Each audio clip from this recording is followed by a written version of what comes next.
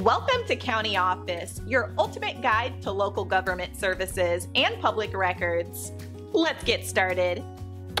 What form to file for independent contractor?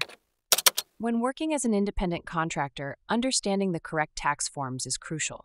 The primary form used by independent contractors is the IRS Form 1099 NEC. This form reports non-employee compensation. If you earn $600 or more in a year from a client, they must provide you with a Form 1099 NEC. You should receive this form by January 31st of the following year. Independent contractors also need to file a Schedule C, Form 1040. This form reports income or loss from a business you operated as a sole proprietor. Along with Schedule C, you may need to file a Schedule SE, Form 1040. This form calculates your self-employment tax. Self-employment tax includes Social Security and Medicare taxes. You must also make estimated tax payments using Form 1040 ES. These payments cover your income tax and self-employment tax. Payments are typically made quarterly.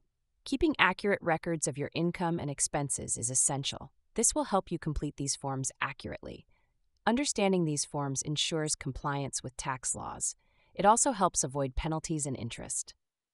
For more detailed guidance, consult a tax professional or the IRS website.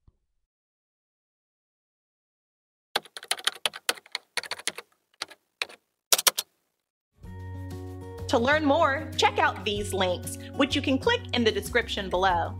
And feel free to comment your questions. We're here to help. Thanks for tuning in to our video. Please like and subscribe and leave a comment below.